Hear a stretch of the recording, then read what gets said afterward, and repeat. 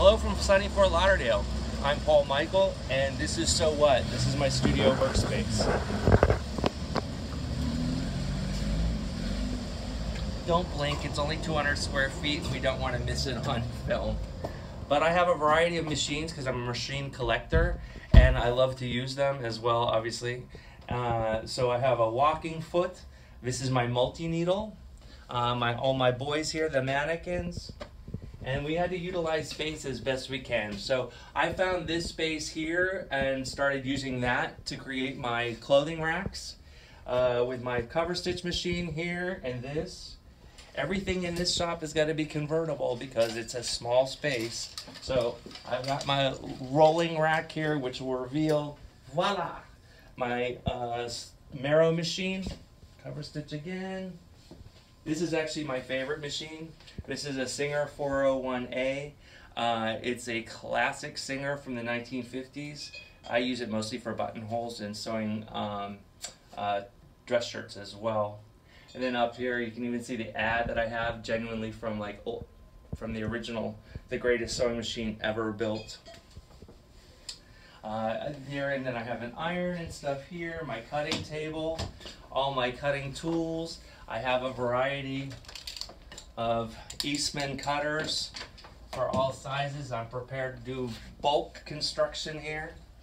And then I make my aglets with this to pinch them. Let me see. I have an embroidery machine here as well. And of course my espresso machine, very important thing. And then of course every inch is used in this, so here's my changing room. Now we're going to go over and look at So What for Women. My big turn on for this whole property was the orchid garden in this area. So in the center of this courtyard, we have, orchids growing on all the trees. It's stunning when they're in full bloom. This is a little off season for the orchids, but yet we still have 2 or 3 varieties that are blooming. I wanted to carry this thought process through when I did the So What for Women, because I wanted a feminine vibe in there. So you'll find that there are orchids throughout the property. Inside here, we have So What for Women, which I opened up in March of this year. We have a little changing area here, which spins around.